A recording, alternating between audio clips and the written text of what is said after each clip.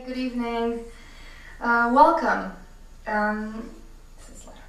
This is such a special occasion, really, and I'm delighted to have you all here. Thank you for coming. We have two remarkable individuals in our midst, Annie Segan and John Shearer. It's such an honor to have you here. Before I tell you more about our guests, a few words about tonight's program. So the panel was organized in conjunction with the exhibition Charlotte Brooks at Look, 1951 to 1971.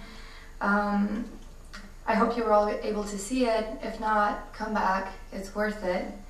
Planning this exhibition has been quite the journey. One that started with a generous gift of prints by Charlotte Brooks on behalf of Catherine Hall Page, who was a class of 69, and her sister Anne, so thank you very much. I must thank my colleagues at the Davis Museum for all their help and support. Everybody, and I mean everybody, contributed to making this show a thing of beauty. I should especially thank our director Lisa Fishman and senior curator Claire Whitner, as well as her predecessor Eve Strassman-Planzer, for entrusting me with this project and for their support during the past 2.5 years since I began my fellowship at the Davis. So with that in mind, I wish to also thank Linda Wyatt Gruber for her generous endowment of this position. It's really a rarity in our field, and I have benefited from it tremendously. There are so many people to thank, wonderful faculty, students, but I want to thank especially Felice Smith, who is here tonight. And she worked with me on the exhibition over the summer and has contributed to our catalog, which I have here.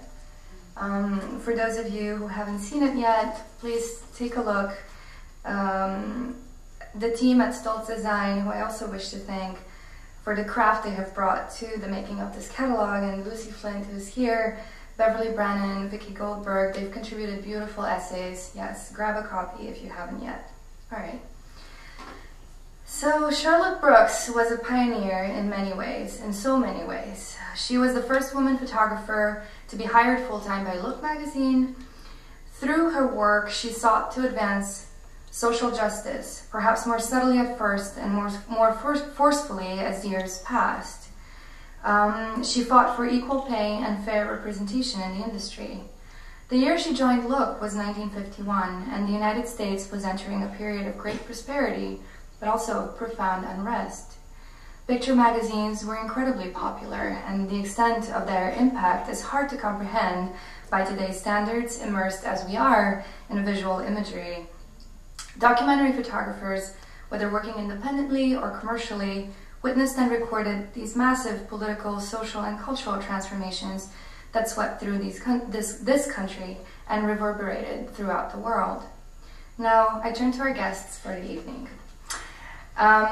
First, Annie Segan, an oral historian, writer, editor, curator, multimedia artist. She will provide insight based on her knowledge of art and social change. She will speak about the work of her father, Arthur Rothstein, one of my favorite photographers. He was one of the most important figures that was part of the FSA photography project run by Roy Stryker, very famously during the Depression era. He worked during World War II and was stationed in the Pacific. Annie will talk a little bit about that, I hope. Arthur ran the photography department at Look for many, many years, and he brought incredible talent to the magazine and really helped photographers hone their skills. So I'm so excited for this. After Annie's lecture, John Shearer and I will sit down and have a conversation about his work, after which I'll invite you all to participate in a conversation with us, with all of us. So without further ado, Annie Segan.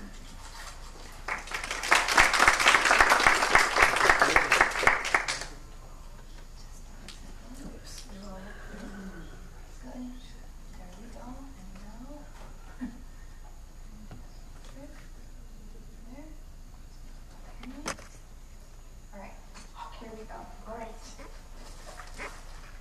All right. Well, thank you, Ileana. And I'm happy to be here in connection with. I'm stand up here. Oh, I'm so tall. Be here in connection to this beautiful exhibit at the Davis. You have to see it. I'm so impressed with it. And the catalog. I don't know if you've realized that, but it looks like a Look magazine. Brilliant job. So my father's close relationship with Charlotte Brooks and her beloved Julie Arden spanned almost 45 years, until his death in 1985. And when Dad died, Charlotte wrote to my mom that Arthur was the single most important influence in her photographic career.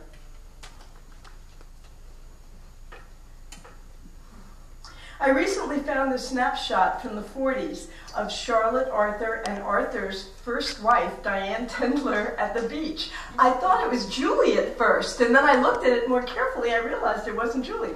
So today I'm going to share an overview of my father's 50-year career and talk a little about how he influenced Charlotte's photographic career and give you a sense of what it was like to be the daughter of a hard-working magazine photojournalist.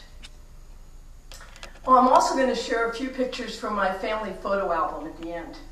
So in 1935, Arthur Rothstein was a 19-year-old senior at Columbia University, and that year, at the height of the Great Depression, he was hired by former Columbia University professor Roy Stryker to help create the photo unit of the Resettlement Administration. And the Resettlement Administration was a New Deal federal agency created by Franklin Roosevelt, and it was to assist struggling and displaced farmers and industrial workers. And in 1937, the agency became part of the Farm Security Administration, or FSA, and then 5 years later, in 1942, it became part of the Office of War Information.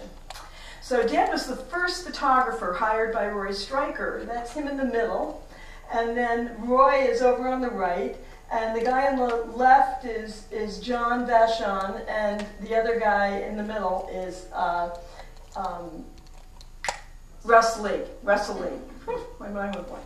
All right, so Stryker's talented photo unit eventually also included Dorothea Lange, Marion Post Walcott, Ben Shawn, Walker Evans, Gordon Parks, and others. It's interesting to note that one photographer who contributed very briefly to the file, as it was called, was named Charlotte Park Brooks.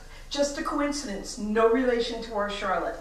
So as these photographers traveled through the country documenting the Great Depression and the FSA programs, they created an extensive record of life in the United States during the 1930s and 40s, and the pictures were distributed widely in magazines and in newspapers. Arthur made a name for himself early, when just shy of his 21st birthday, on assignment documenting severe drought conditions in Cimarron County, Oklahoma. He photographed a farmer named Art Coble and his two young sons just as a dust storm swooped down on the sandy soil of their desolate farm. And this image became iconic, a symbol of the Dust Bowl and of all the ecological disaster that displaced thousands of families from the Great Plains. The Great Depression caused many hundreds of thousands of Americans to migrate from one part of the country to another part of the country, and Dad and the other FSA photographers were described as sociologists with cameras, and they documented this displacement. So this guy is named Vernon Evans, and he and his family left their rain-starved, grasshopper-plagued failed farm in North Dakota, and they were heading west looking for a better opportunity and a better life. Here's one of my favorites. Cowboys after a day's work at the cowboys singing after a day's work at the Quarter Circle U Ranch, Bighorn, Montana, 1939. The FSA photographers introduced America to Americans. People in the city got to see how farmers and ranchers lived, and rural folks got to see how city folks lived. This is in the Bronx, right near where my dad lived when he was a kid. In 1935, Midwestern newspaper publisher, Gardner Coles Jr., seen here on the left with his brother John, wanted to increase circulation. So Coles hired University of Iowa journalism student George Gallup polls, to conduct a survey. And Gallup found that readers wanted more imagery. So this data led Coles to add more pictures to his newspapers, and he began exploring the creation of a picture magazine. Henry Luce published the first Life magazine in November of 1936, designed with larger pages to accommodate more photographs. And this is the first Life cover with a photograph by Margaret Bourke-White, another pioneering woman in photojournalism. And Life was dedicated to presenting the news in pictures. 3 months later, in February of 1937, the Coles brothers published the first issue of Look magazine. And Look was going to be a monthly, but it was immediately so popular that they started publishing it every other week. So this is the very first cover, and it's Germany's Nazi leader and General Hermann Göring bottle feeding his lion cub.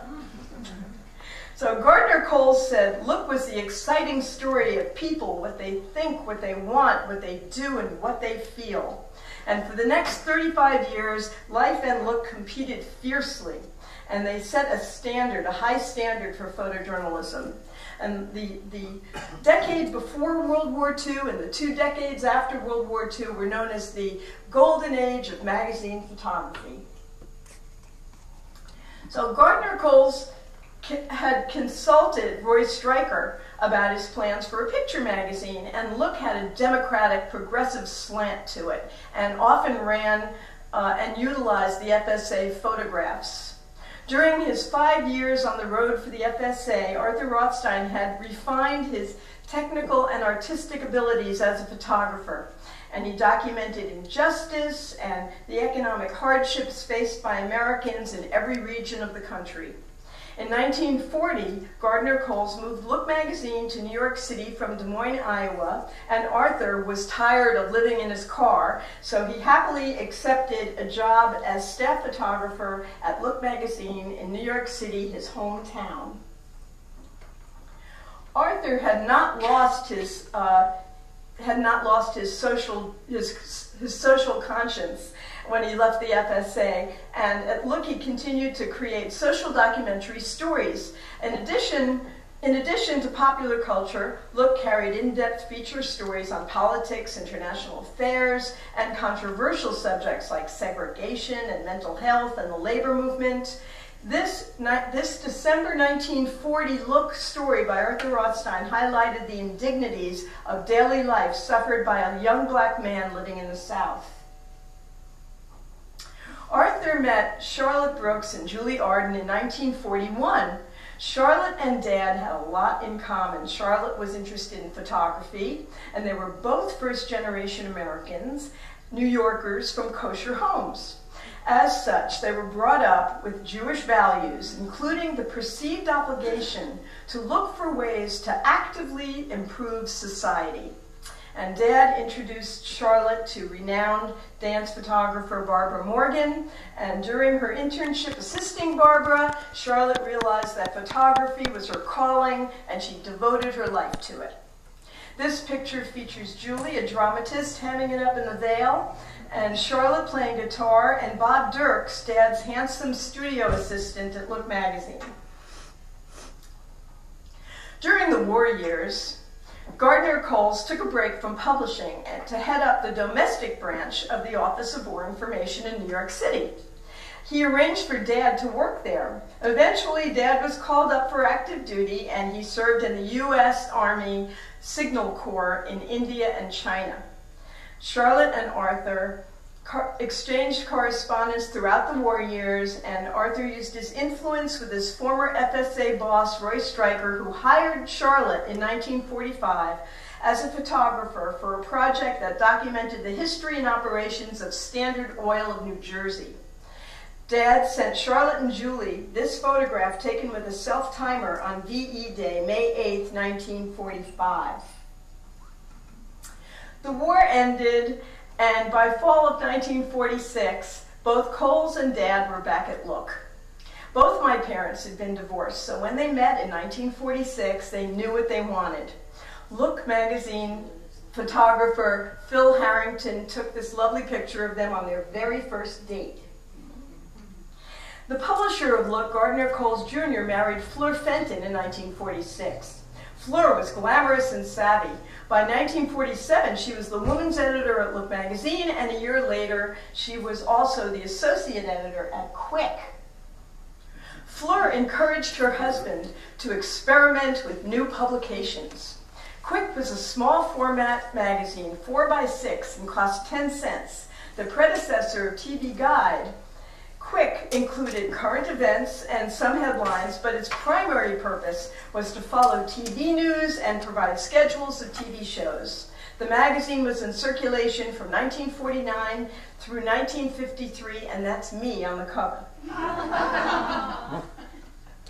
Fleur Coles also came up with Flair, a magazine published from 1950 to 1951, described as a bouillabaisse of Vogue, Town and Country, and Holiday. It was celebrated for its lavish and innovative production. Oh my goodness, it included fragrance, pop-ups, fold-outs, removable reproductions of artwork, and a variety of paper stocks and textures. The production costs ultimately killed the magazine. It cost 50 cents at a time when Look and Life were 20 cents. In November of 1955, the Coles split up, sadly, and however, Fleur served as Look's foreign editorial consultant in England. After the war, many women, including Charlotte, were displaced from their jobs by returning GIs. Charlotte was displaced from Stryker's Standard Oil project by returning and former FSA photographers. In 1951, my father arranged for an interview for her at Look magazine. She was hired and remained the only staff photographer who was a female for 20 years. They hired women on a freelance basis, but she was the only woman on staff there for the next 20 years. So partly due to Fleur Coles' influence, Look had begun to cover the profound changes in the lives of women. And this was huge changes after the decades after the war. Charlotte photographed stories and documented other changing aspects of life for women and for men. And she did this throughout her time at Look magazine. You only have to check out the wonderful exhibition at the Davis Museum to see great examples of this.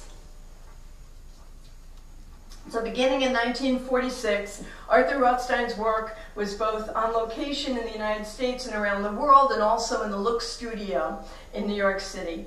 Although he was an expert in using traditional tools that photojournalists use, such as the speed graphics shown in Dad's right hand there, he also had access to all of the latest technology. So the Kodak Ektra, I was telling you about, John, is hanging around his neck, and that was the very latest. It had an internally metered, compact 35 millimeter camera, so it was the newest thing back then.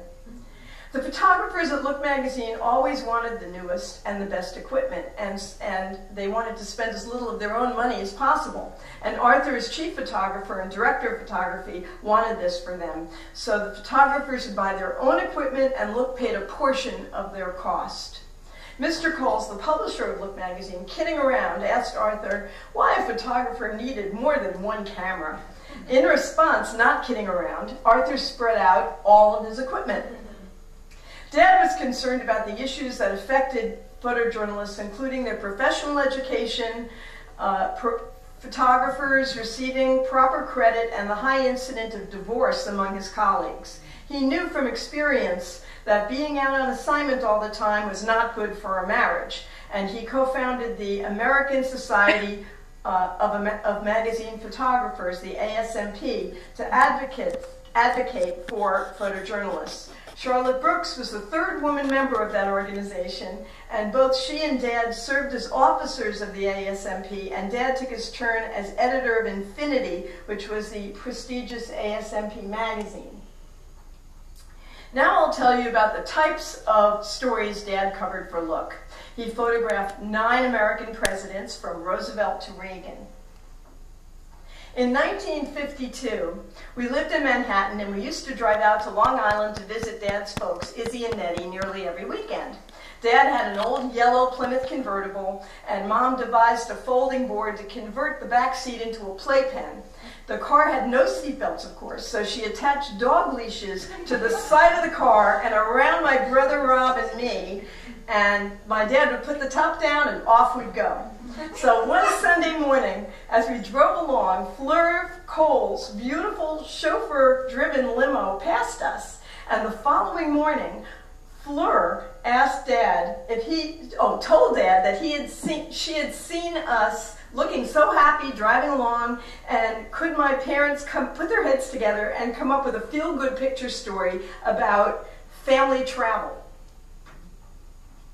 So my parents thought that they could do a travel story using product placement in the photographs, which had become a common practice. The idea was that product placement in the stories would prompt advertising sales, which it did. So in this picture, we're wearing Keds. Everyone wore Levi's. Us kids held Kodak box cameras, and the car, a brand new convertible, was the contribution of General Motors. My parents suggested that the story should appear in the yearly vacation issue, which it did, and it was a huge story. It was 25 pictures on 8 pages. And we went to all the famous tourist places and posed with gorgeous starlets and movie stars and spent a wonderful day with Roy Rogers and his horse Trigger and, of course, Dale Evans, and it was a wonderful working vacation. Picture stories fashioned from our working vacation also appeared in Quick magazine. Cole's Communications really got their money's worth. My father covered the occasional celebrity wedding for Look. This is the receiving line at the wedding of actor Tony Curtis on the left and actress Janet Leigh in 1951. The other fellow in the middle with Janet is actor-comedian Jerry Lewis. I can only imagine that he asked Tony, "May I kiss the bride?" Dad was preparing to photograph Salvador Dali in the Look studio in 1952. Dali could be a real prima donna. He had a big ego, and his theatrical behavior was just a technique to draw attention to himself. So Dali took a piece of charcoal and proceeded to draw on my father's desk blotter. And Fleur Coles was there, and she was practically drooling, thinking she was going to have an original Dali that she could put up on her wall. And but then, when he ran out of room on the blotter, he went all over the desk with the charcoal, and then down the side of the desk, down the leg, and then onto the floor. And Dad said that he could see Fleur's expression change from glee to horror as Dali continued his meandering drawing. Here's Arthur setting up a shoot in the Look studio. This is another celebrity story on singer and actress Eartha Kitt in 1953. During his long career as technical director of Look, Arthur photographed many aspects of American life, including sports. And this portrait of Jackie and Rachel Robinson and their children accompanied an article in 1956 that surprised the world when Jackie divulged that he was retiring from baseball. Many issues of Look featured a food picture. As Look's director of photography, Dad often assigned himself to take the food picture. For 25 years, until Look magazine folded in 1971, Arthur Rothstein created picture stories for the magazine on topics from medicine, to fashion, to New York City. He took this unusual shot of a construction worker playing the bagpipes to relax on his lunch break. That's the Empire State Building in the distance. Photography is driven by technology, and Dad invented a camera that took photographs that appeared to be three-dimensional to the naked eye, creating a distinct illusion of depth. The innovation was a result of 13 years of research, and the first exograph was published in Look magazine on February 5th, 1964. In the mid-60s, Kohl's Communications published Venture magazine. It was a travel magazine, and every cover featured a 3D exograph. Dad made every effort to give back to the photography community. He really was a photographer's photographer. He taught throughout his career. He also published 9 books and countless newspaper and magazine articles on photography and photojournalism. He hired and mentored many younger photographers besides Charlotte Brooks. These included Stanley Kubrick, who later became a cinematographer and movie director, Doug Kirkland, who became famous for working on movie sets and with movie stars, Chester Higgins, known for his career at the New York Times and his photo essays about Africa, and of course the very young and extremely talented John Shearer. This is a nice snapshot of Dad in his home office. He was on assignment in Israel in 1971 when Gardner Coles announced the shocking news that Look would cease to print. In an interview the following year, Dad explained that Look relied on millions of readers subscribing by mail to provide a large audience for advertisers. 5.5 million copies of each issue were sent through the mail. 142% hike in the cost of postage hit the bottom line. Look's advertisers were shifting to television. The final blow was an untimely strike at General Motors that resulted in $9 million of canceled automobile advertising. So this explains why a popular magazine with a circulation of almost 7 million would fail suddenly and leave the staff, including Charlotte Brooks, unemployed. So Life magazine ceased weekly publication just a few months after Look, and the golden age of magazine photojournalism drew to a close. Still, those magazines and photojournalists like Charlotte Brooks had demonstrated the power and the intimacy of the person-centered photo essay that endures to this day.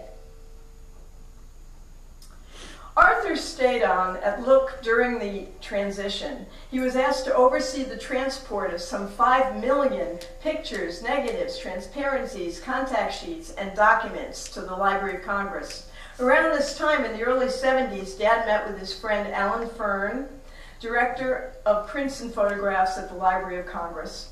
Eventually, Dad also sent a good deal of his own personal archival material to the Library of Congress. In 2013, the Rothstein family created an additional Arthur Rothstein archive at the Avery Library at Columbia University, where Dad's alma mater. The New York City-related Look photographs went to the Museum of the City of New York. After Look ceased publication, Art went to work as director of photography and then associate editor at Parade, the Sunday's newspaper magazine, founded in 1941. Parade remains the most widely read magazine in the United States, with a circulation of 22,700,000 newspapers and a readership of 54 million. Dad stayed at Parade until his death in 1985. He had a little fun using himself for the cover of this issue. That's Dad's photograph of Diana Ross at the Macy's Thanksgiving Day Parade in 1982. He loved photographing parades, and of course the whole family always went.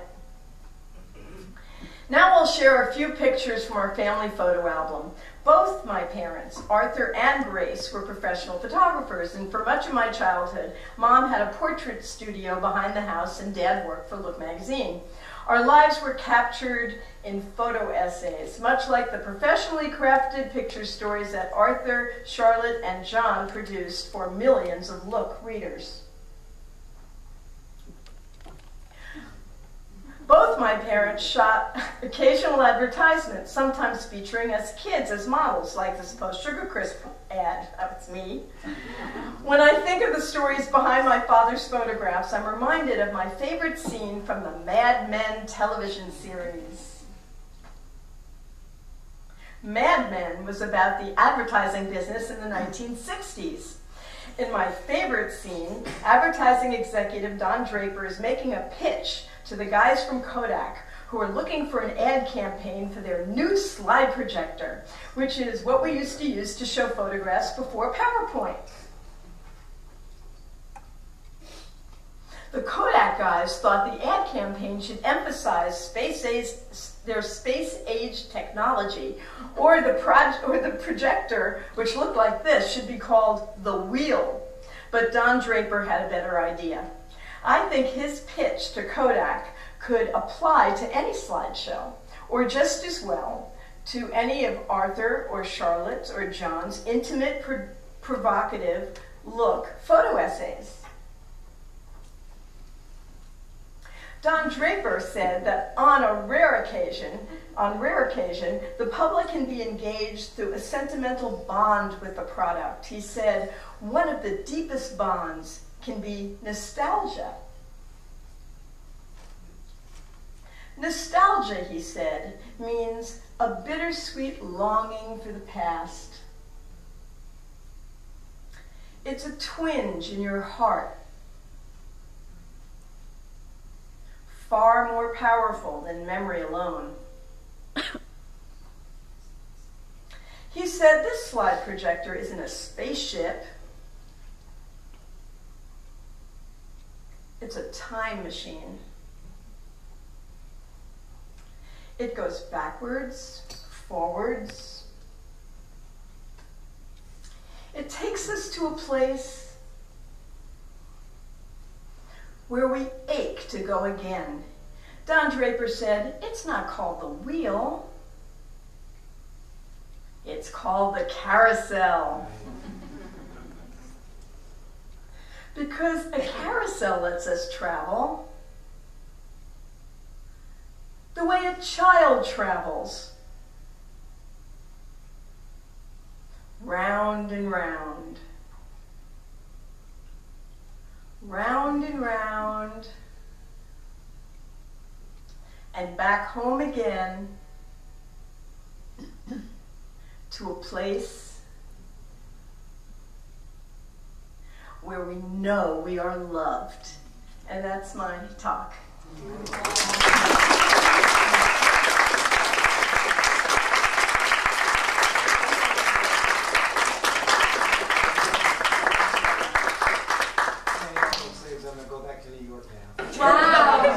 Wow, Annie, beautiful. And in my nervousness, what I forgot to mention one of the most interesting things about Annie's biography, which was that after she raised her 2 kids, she went back to school and she got her BA, MA, and PhD in a row. And her PhD was in interdisciplinary studies with a focus on the expressive art of healing and social change. And her dissertation was about her father's legacy, but also she drew on photographs from the family album, and she wrote about the value of telling and listening to the stories. So, yeah, thank you. So, okay, let me just quickly switch presentations here. There we go. Whoa, what a stud. So, it is my great pleasure to introduce John Shearer.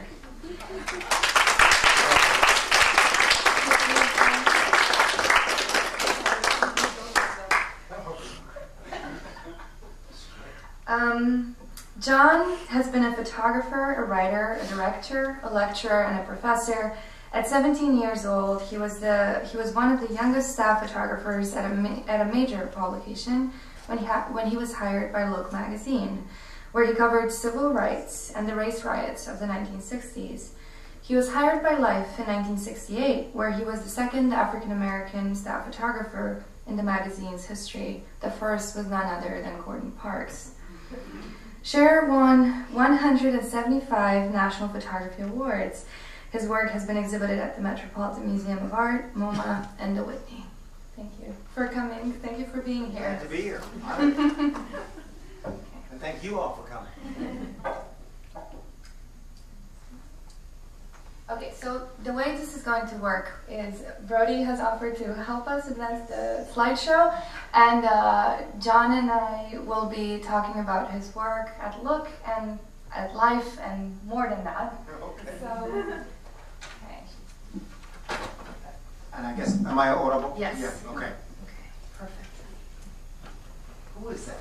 Who is that? I mean, I remember that guy. Could we have the next slide? yeah, it's Richie Havens. Tell us, so this is a selection of pictures from the Look years that you sent me, and I put them all in the PowerPoint. Tell us about how you began at Look. What was it like? How did you start? The kinds of assignments you got, just how it felt.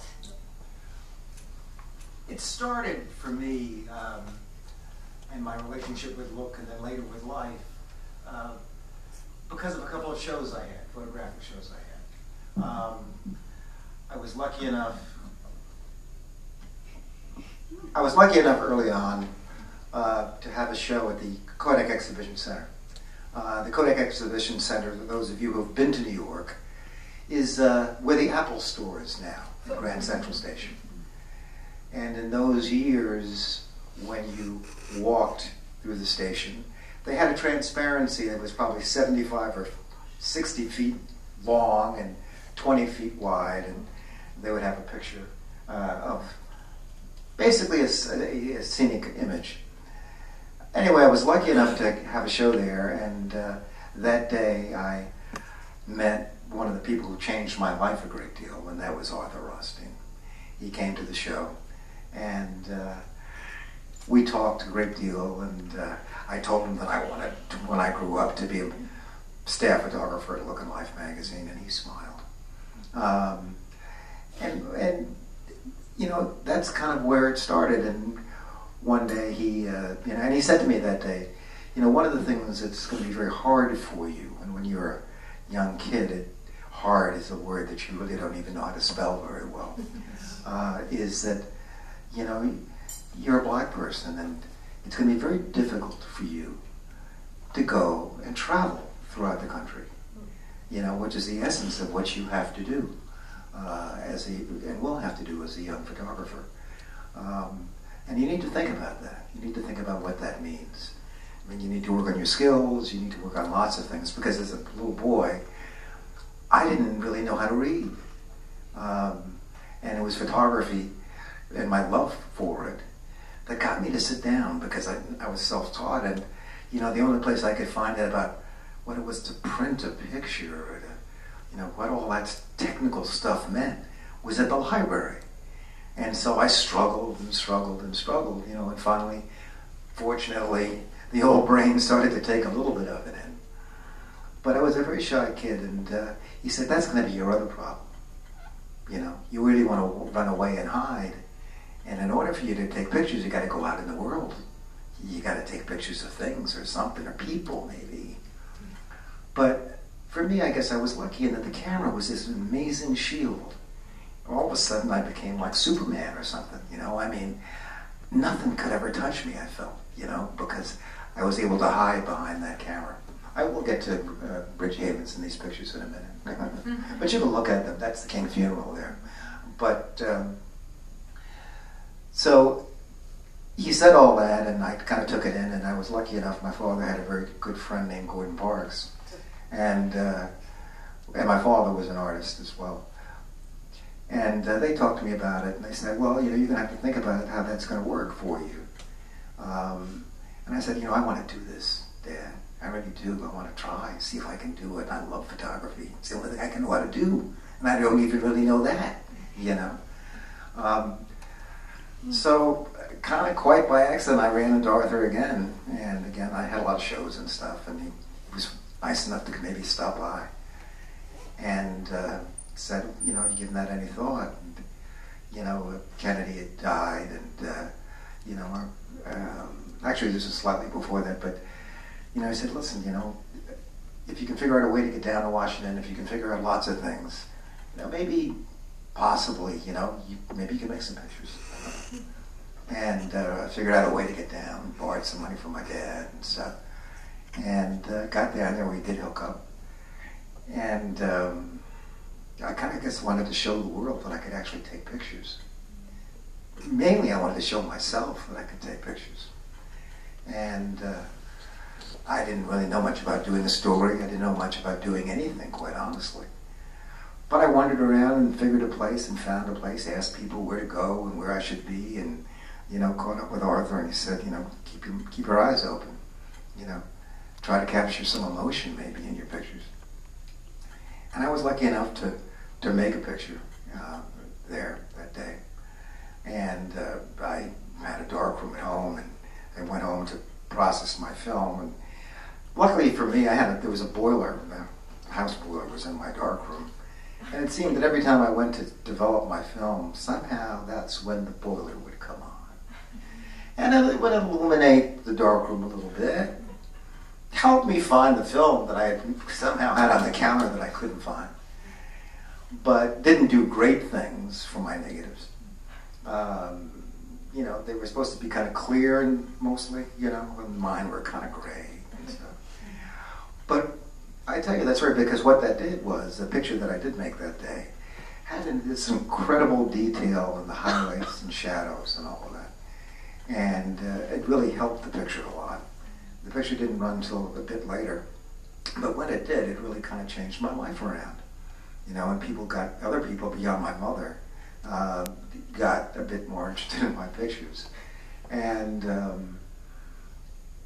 I decided I really needed to go to work, and I really needed to try to really become more serious about making pictures as opposed to just taking them, which is one of the things that I learned certainly through Arthur and Gordon and people like that. And so that's kind of really when it started for me. In the beginning, young photographers, they go out and they try to photograph a lot of things. And not very many people see them because they don't run them in the magazine in the beginning very often. So I had lots and lots of those. I told my mother about them. She really applauded a lot. So, did you take that picture?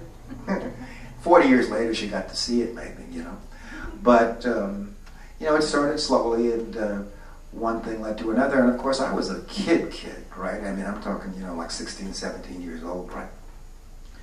And so I started to go places that I had never been. I started to cover things because I got a little bit braver, I guess it was my cameras really, that were a little bit more interesting. And it was during a period where the country was changing dramatically. And I was changing with it, but it was changing dramatically. And I got sent to garden spots like, Philadelphia, Mississippi. I was lucky enough to spend a few days up in Attica inside the prison. So I started to get an opportunity, and I don't mean to kind of bring together book and life, but I started to cover, more serious stories. Because I didn't know how to read, I think I said that earlier, I never wanted anybody to know that, and I'm sorry for all these digressions, but I never wanted anybody to know that. And so I would sit and I would pretend that I was reading. And really, I could tell you every nuance about some story that was in this book, but I couldn't read a word of it. I tell you that only because I guess what that did was it led me to have an interest in telling stories, because I made them up so often. And, I really thought about that a great deal. I realized that there were lots of different kinds of stories. There was lots of different ways to approach stories. That there were two kinds of imagery. I mean, there was that first-person imagery that we're so familiar with right now, that we see a lot, where the person, the image maker, is kind of central to the image, and that the subject is reacting to them very directly. And then there's a third-person approach, where invisibility is the key, where you want to be invisible, and you can turn that off if you want to. But you know, that you can see I was never a filmmaker because I'm not in sync. But that was the kind of stories, those were the types of stories that I was most interested in doing and worked hard at doing. So that's the direction that I tried to go in, and I've digressed too much and put me back on track. No, not at all. So when you first started working at Look magazine, but at Life too, and you realized that there was a very specific format for when you're talking about how you were interested in storytelling. Yeah. They had a format that was set out, and that was the picture story format with the grids and with the art department. They did. So how did you, as a photographer, feel about that? Did you feel like it was in some way blocking your creative output, or did you feel like, well, that's the form and I'm going to see how I'm going to work through that? How did you respond to that, especially as you were 17 when you started that career? Well, I think, I know for sure that, that's something that people talked about a great deal, talked with me about a great deal. What I thought about it, it's hard to say because I certainly listened and learned a lot. I realized that there was a lot I didn't know, in terms of doing a story or being grown up enough to wear a suit, And so after I learned to tie my shoes and stuff, I said, gee, let me really try to master that. But there was a bunch of us that were kind of mavericks, and we basically were allowed to go off and work and encouraged to work because we were the loners, right? We were the shy people who wanted to be invisible and kind of really creep off by ourselves and take our pictures. And so while lots of things were scripted, our stories often weren't scripted because that's just the nature of who we were. And if you gave us a script, we would be in trouble. Learning how to read it would take a while, and then to really actually do it. And as I say, I guess, and there was a number of us actually, and I was lucky enough, in fact, to work with someone who became a dear friend, a guy from Birmingham, a guy named Vernon Merritt. But we were both very much alike, and we realized that there were different kinds of stories. There was a typical, what we call follow story, where it's a big event and you're kind of following it throughout the day. That type of story.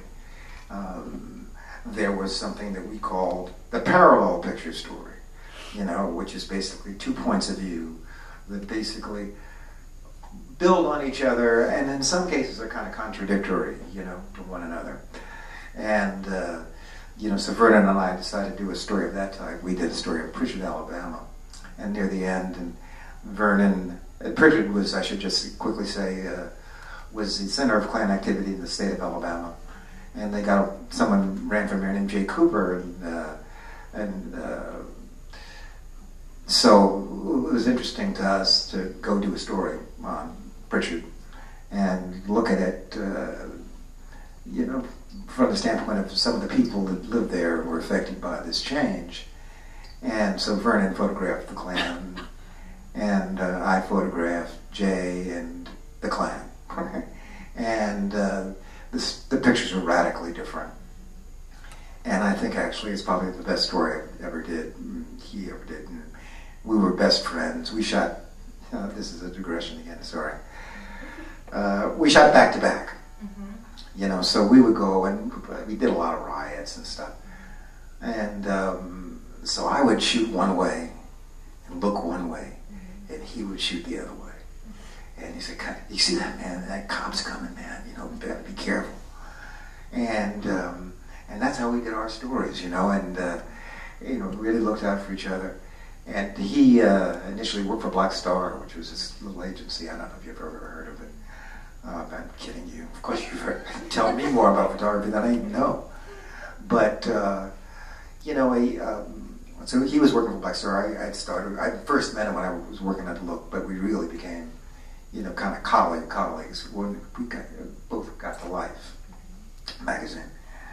And so we went down to do this story, and we loved it, and it was, the Klan was after us. They chased us for 2 hours one night, and because I was a very stupid young man who tried to date some waitress that I shouldn't have.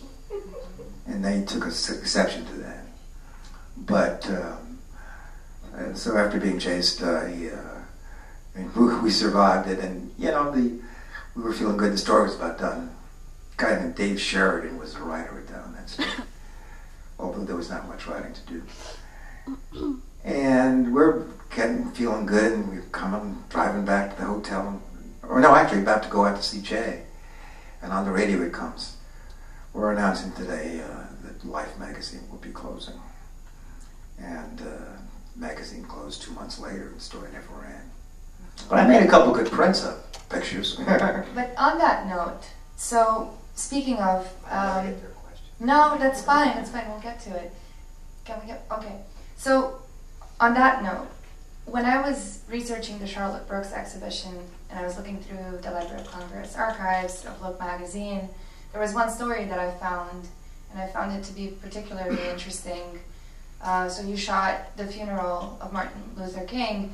You shot the ceremony that was held in Alabama. No, that was held in Savannah, sorry. It was held in Savannah 2 or 3 days after the funeral. And let's move, okay. And the story never ran. Look Nope. never published the story. No. So... That's my luck, I'm so lucky. But it is an extremely well shot story. There's a narrative to it. You're following the procession. You're following the most important people who are present. There's a lot of energy to it. There's a lot of mourning. There's an atmosphere that's being captured very You're kind. potently.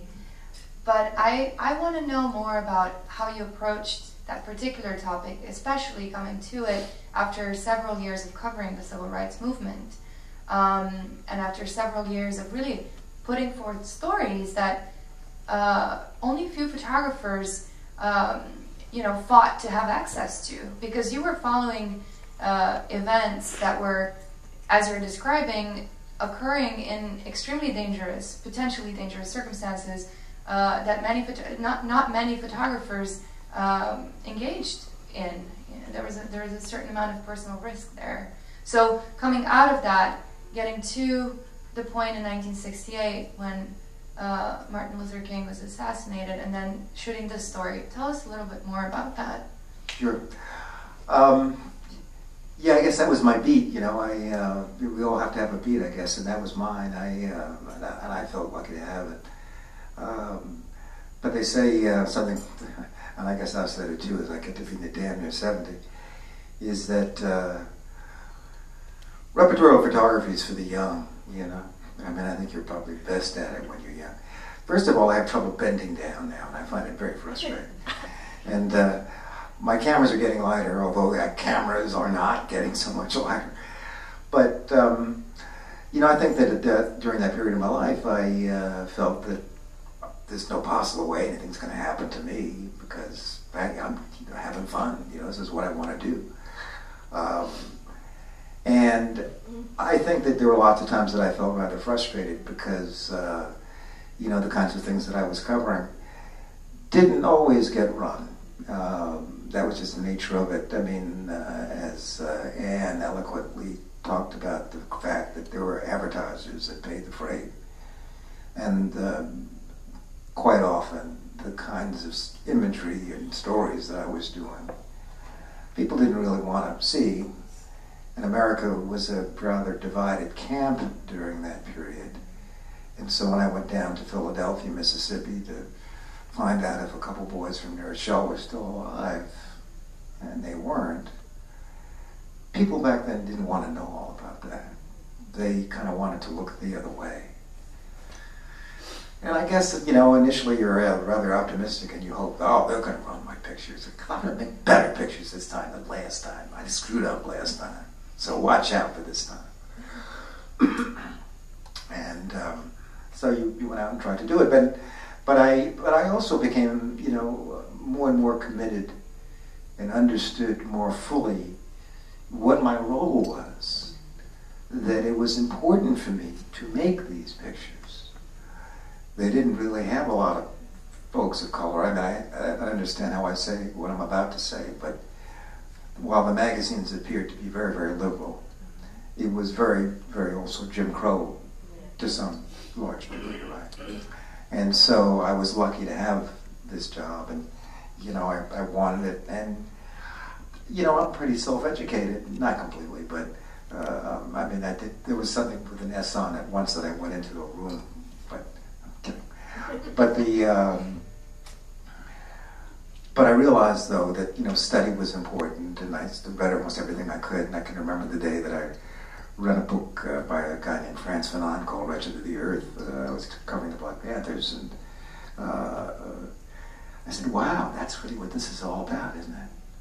This is this whole point of view thing, and try to understand more fully what I was doing, and that there was a reason, and what was the underlying meaning, and I was lucky enough, because part of the problem that people like myself had was that you were photographing things and people that did not necessarily want to be photographed. I mean, they just did not in any way really want you to be photographed. I mean, there were times I was lucky I photographed Muhammad Ali. He was great. Yeah, sure, take my picture, Johnny.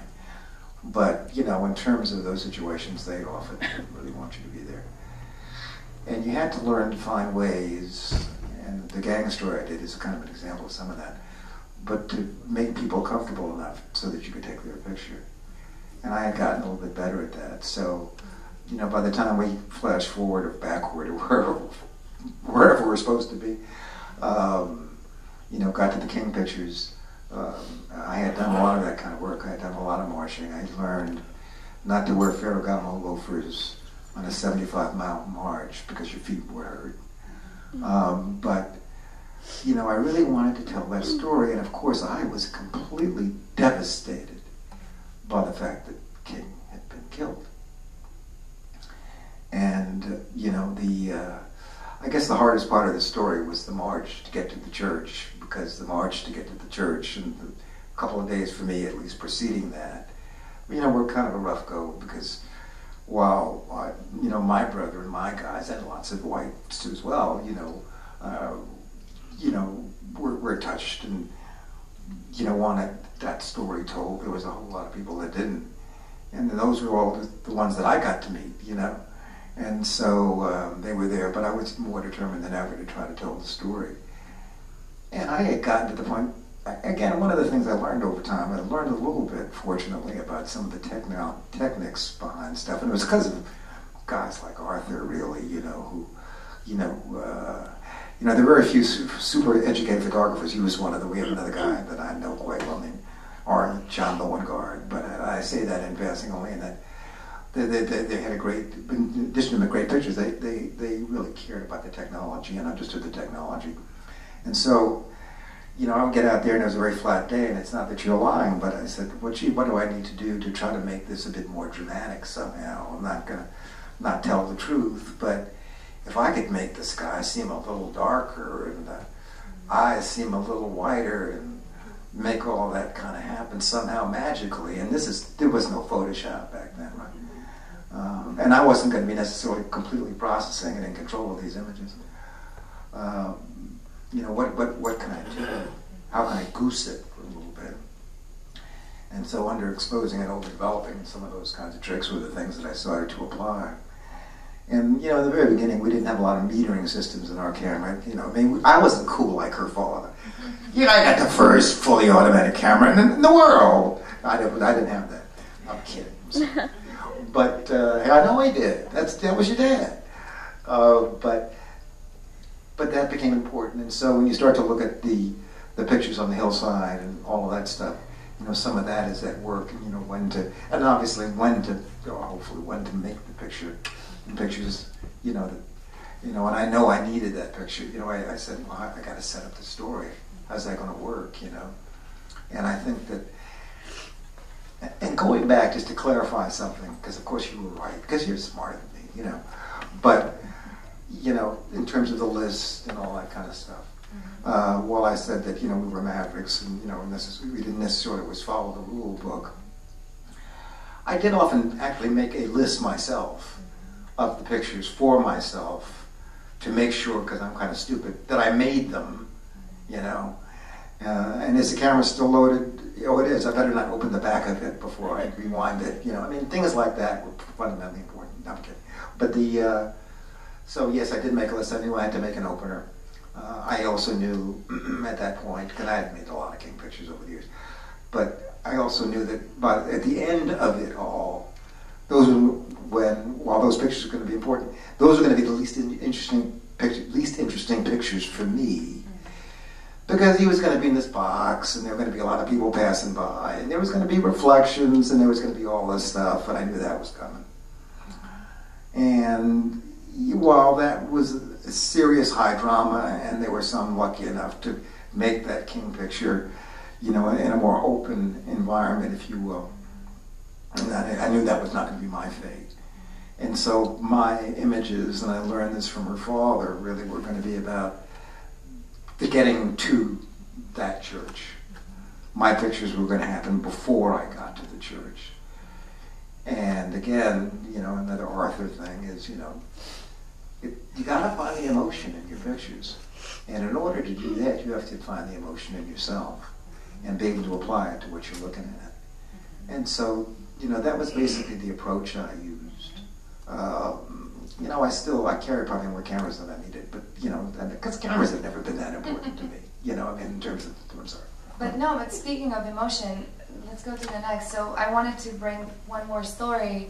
We're running away, I'm sorry. No, we're not. We're good. And this was one of your most famous stories.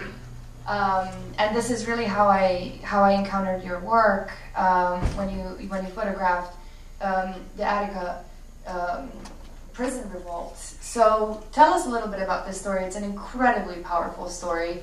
You were the only photographer who stayed throughout the many days inside Attica. Yes, tell us a little bit about this story. Well, Attica, I covered a lot of stories in the Black Panthers, and was able, for that reason, the editors, this is a Life magazine, the editors wanted me to see if I could hook up with George Jackson, who was in prison at that time. And a buddy of mine, a guy named Charles Giles, and I went, and we were able to talk with him. And he was killed about 2 days later. They said he tried to escape and had a gun in his hair. And of course, his hair is about this long, right? Must have been a heck of a gun.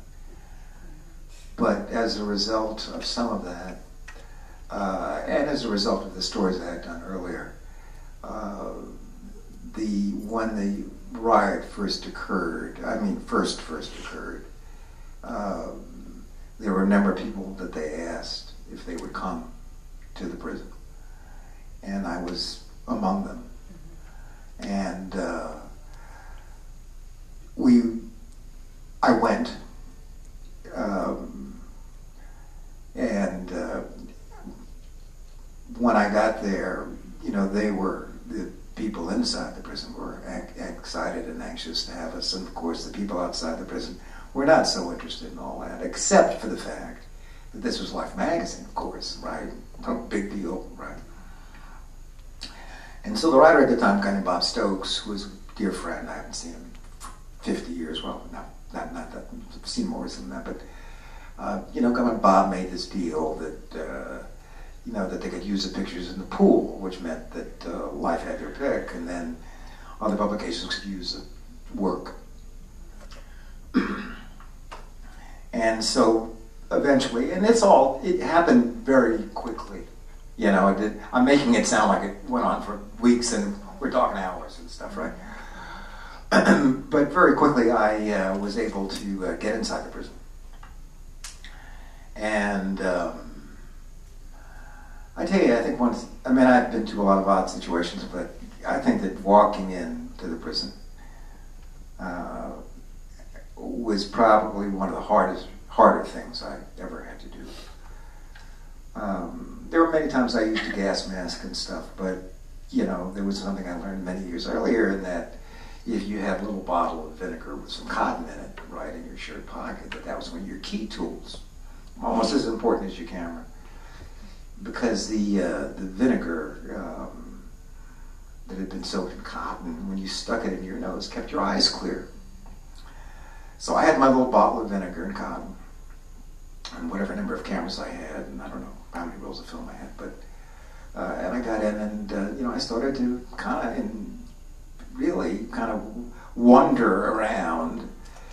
I did ultimately get to cell block D and get into the courtyard and all that stuff. Initially there were other people that were inside. I don't want to make it sound like I'm the only one ever who was inside that joint, because it's not true.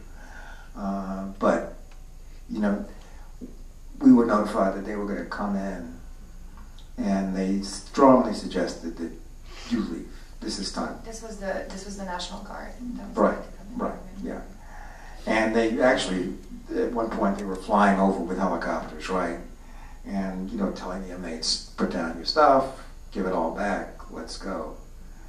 And of course, the inmates were in an unfortunate position, because initially, when they took over, a guard was pushed through a glass door, and he died. And so when he died, and that took a few days, I don't remember, but walking away was off the table, right? And it was rather sad in that Oswald, who was the head of corrections, was a real reformer. And Nelson Rockefeller hung him out to dry, ostensibly. He said, okay, you're in charge, this is your deal, these are your calls to make. And, the thing happened, a lot of people died, and, the rest is history. But I think that, it was a tough period, and it was some amazing people. It was, and I learned a lot about myself during that period, in terms of how I felt, and how I grew up a little bit. So how do you feel about those pictures when you look back at them now? I hope they somehow, in a reasonable way, kind of show people what I felt about that period. One of the things about my work is I've always been a bit of a pictorialist. So the imagery I was trying to make during that period was a bit more illustrative than some. And I guess I was at a good place in terms of that, being able to make images that way. And it kind of demonstrates my feelings about that. There is a bit of invisibility in the pictures. I lost a lot of them over trials and people taking them and borrowing them and all that, but that's fine, that's what they're there for. I still have a couple left over, fortunately. But,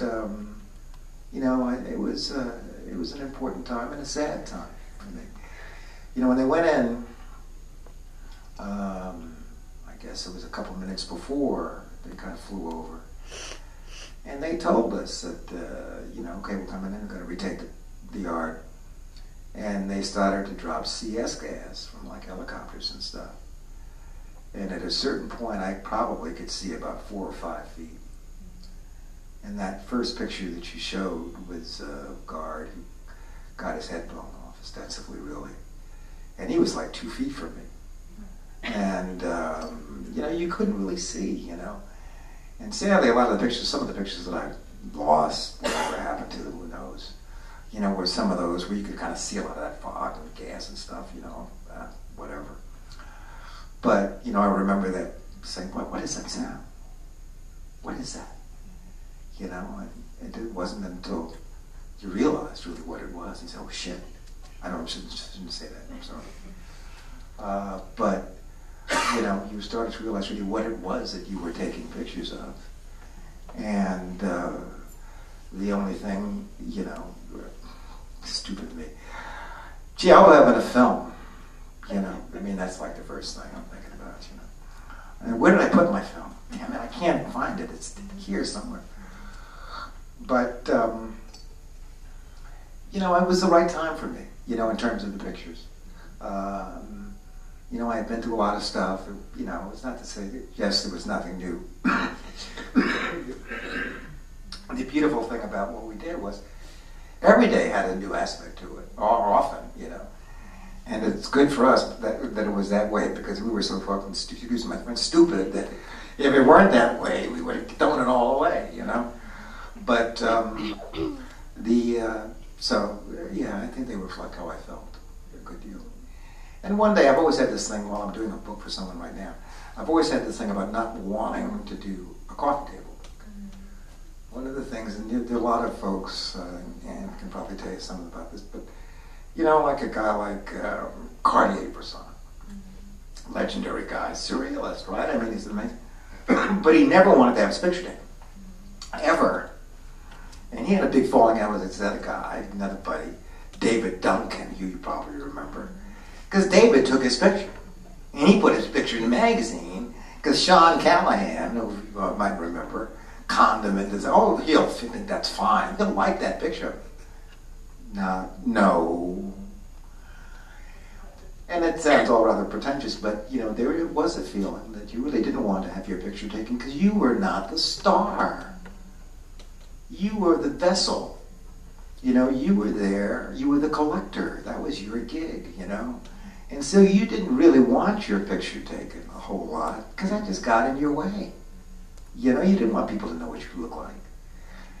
And the same thing was true in terms of the finality of doing a big book of your pictures. First of all, how much do you like them? And with me, that changes every 5 minutes. But, you know, that wasn't about that, you know, at the time. I don't even know why I'm getting into talking about this book stuff. But you know, I mean, I think I had that way about just that permanence on one level, okay?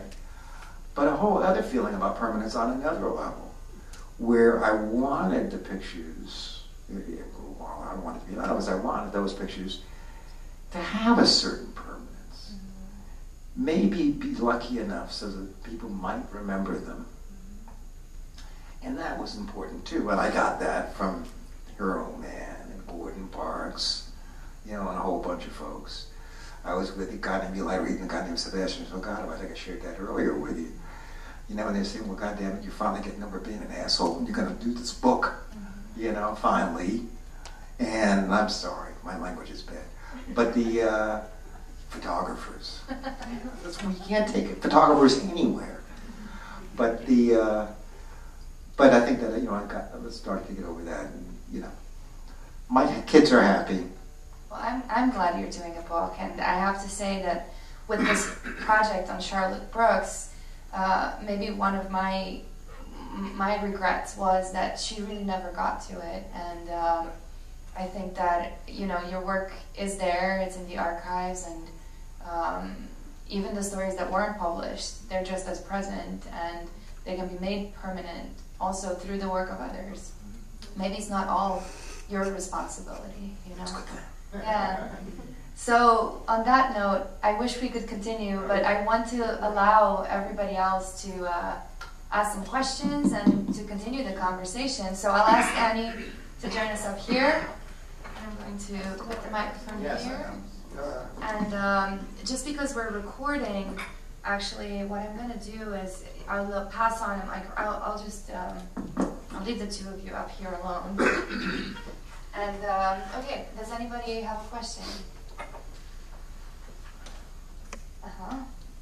There's a book out now on the Attica riot, and it's a very disturbing book of what Nelson Rockefeller did. He's the one, the liberal, who put the governor, right, the liberal, and how they dehumanized the black men there after the riot. And I don't know how you kept your emotion in check filming these scenes. If I was you, I would have like thrown the camera at somebody. How did you do that? How did you separate yourself from it? Well, you know, our way of throwing a camera is to try to take a good picture, you know. I think that, so, but you're absolutely right. I mean, I think it was awful, the treatment that they received. I mean, I can remember a situation where, you know, they made many of the prisoners strip and crawl, and they shot fire hoses on them. And they ran a gauntlet. And they ran a gauntlet, that's right. And, you know, when you see that, I think your stomach churns. It's also part of the reason you're there is to record that. the trouble is that you record that, and 90 times out of 100, never gets run, because the people sometimes making the choices find that a little offensive. I don't know if our readers are going to really want to look at that image very long, and of course those are the images that are, so important. So I certainly was angry. By that point in my career, and again, I was a young guy, but I covered lots and lots of stories, and traveled lots and lots of days doing this kind of stuff, and I was just angry as one could possibly be, probably by that point, and realized, this double standard that I lived somehow, and that I was being paid, and I was being well paid, to make my pictures and to do that stuff, and to cover the stories that I was there to cover. But that it did have a certain importance, and all the people that I really was worried about being criticized by were really excited that I was doing these pictures, saying, you're there telling that story, How old were you when you did that? I don't know, I could have been 105, I have no idea. Well, no, how old was I? I started, making pictures when I was in my teens and stuff, and kind of got on staff and stuff at 17. So what am I, in my early to mid-20s, I guess, during that. But, so that's why you were so brave, because kids are brave. Yeah. Like you were saying. Yeah, no, I think that's absolutely right, and... Because if you had actually looked at all those cops, all those white cops, and you were your age, you would not feel the same way as you did back then. There's no question about it. Yeah. No, and as I said earlier, it's kind of for the young, in a way, But, as I say, you either love it or you don't. When I taught, I used to teach at Columbia, sadly for Columbia. And one of the things I would say often to young folks when they're getting started is, you only do this if you really like it, You're not doing it for the money. Don't anybody lie to you and tell you that you're going to be recognized or famous and stuff, because that's probably not going to happen. You're going to have trouble with, maybe paying your rent and doing all that stuff. But if you love it, then you love it, and then it's great, and you're lucky enough to meet people like her father and others, who had a mastery in what they did. And so I was lucky in that regard, Right place, right time. Right place, right time. That's right. And I said facetiously, well, the 60s were cool, but you should have checked out the 50s in magazine photography. There were twice as many magazines back then. Yeah. Right. Anyway. Does anyone else have a question? I wondered if you talk about youth giving you courage, but you also spoke about the camera as a kind of shield, that you, on the one hand, it's a technical interface, but also you honestly in these pictures are probably instantaneously sizing up the visual, the composition of light, the tonal relationships. And is that a part of courage? That's a good question.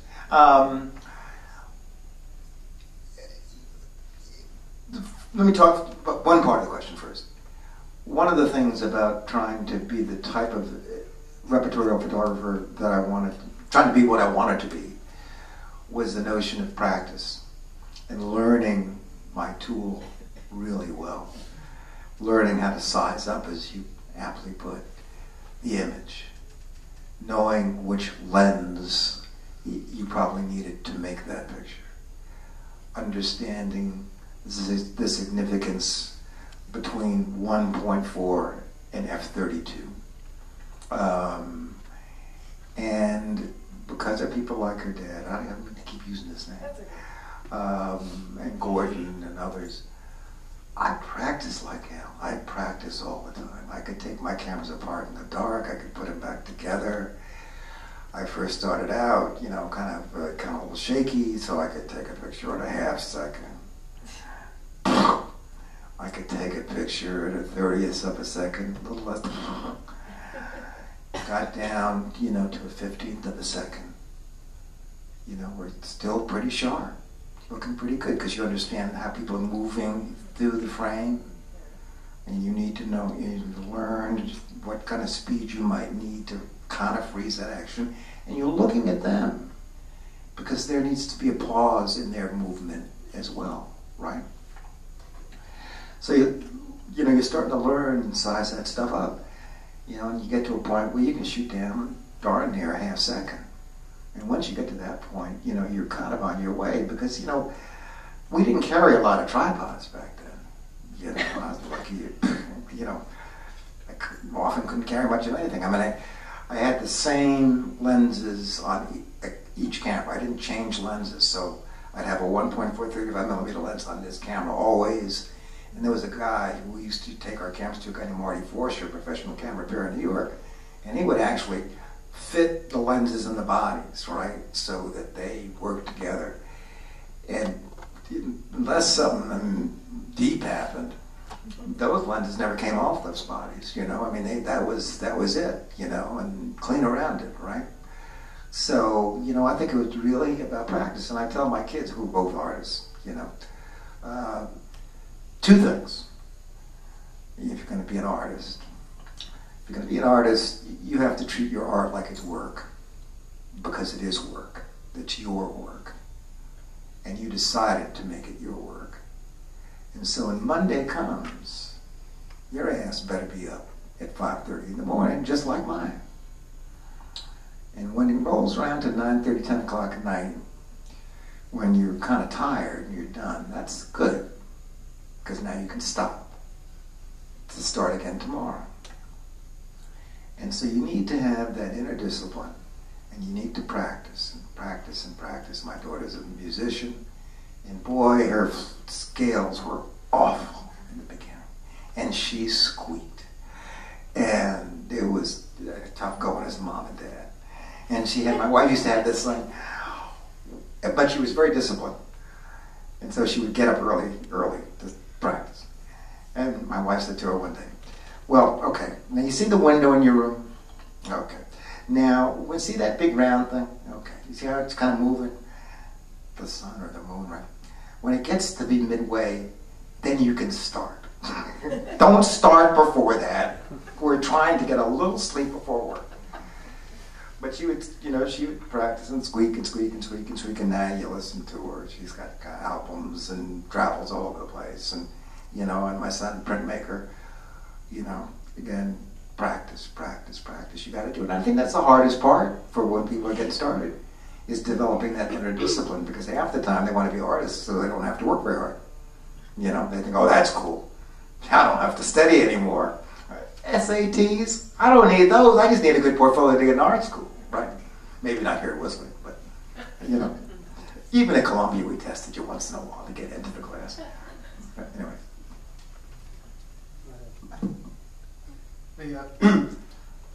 I'm just curious about your feeling that back in the day of Look and Life, where stories were told by pictures, that the work that you would do would then still come to an editor, and these would be edited and cropped and organized to help tell the story. And today, there's an argument that I've heard many times that, well, this is sort of, it's an editorial comment, and we're getting a slanted view of what the events were. But today, some feel it's purer to have, with everybody having a camera, essentially, and everybody's now a photographer and maybe a photojournalist, and now the stories come in by all these random 1,000 points of light, so to speak, and people feel, well, this is a more pure version of the story, but it's really points of light from all different sources, and maybe that tells a more complete story, but maybe it doesn't tell a story at all. So what's your feeling basically about how a well-composed photo essay, as in the day of the picture magazines, versus how photos are just uploaded a billion a day and trying to tell a story that way? Is that a better form or just helter-skelter? Well, that's such an excellent question and observation. And it's certainly, in fact, I did a workshop kind of about some of that not long ago. And you're right, I think it's one of the concerns that many of us who care passionately about what we do in stories and all of that debate with. In fact, you know, we've all heard situations where newspapers inform their photographic staff, well, gee, we're going to let you go because we're going to outfit, in many cases, the writers all with cameras, and we don't need you anymore. Going beyond that, you know, maybe we don't need newspapers or TV stations as we traditionally have known them, because this new form of communications, in many ways, people feel is more compelling, more immediate. And, you know, there is a lot to be said about immediacy. But I tell you something, there's an awful lot to say about the work of a great editor. A great editor who understands the subject, understands the competing forces,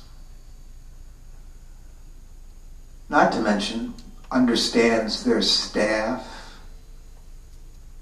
knows how to push them to get the best out of them. And here I go again. And who can tell that staff member, you know, that's a piece of shit you just turned in. That's important. And as I say, I love immediacy more than anybody. Not anybody, I'm sure there are people that love it more than I do. But I mean, I think it's terribly exciting and important.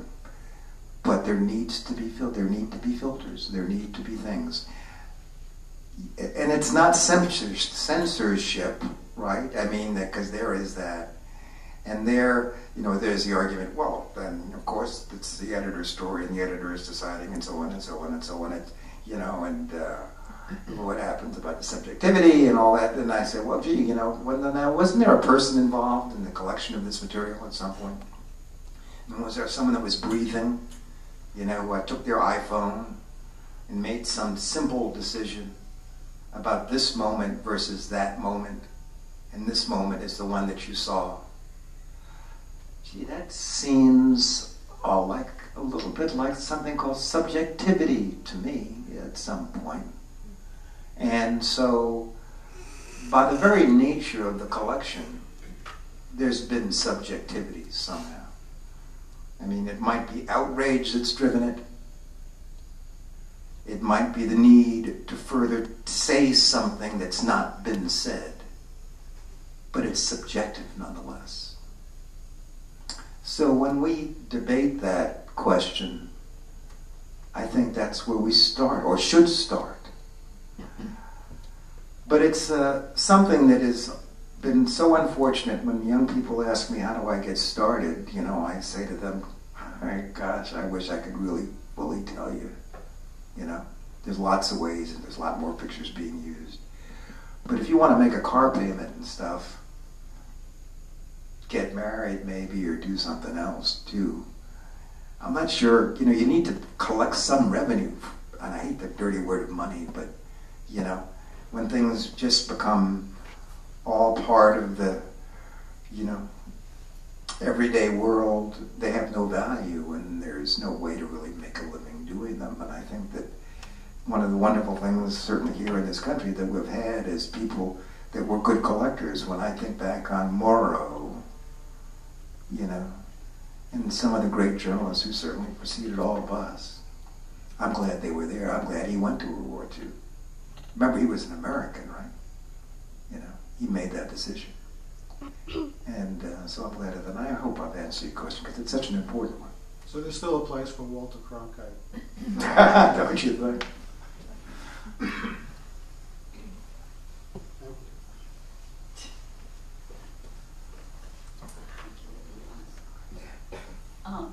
Hi. Hi.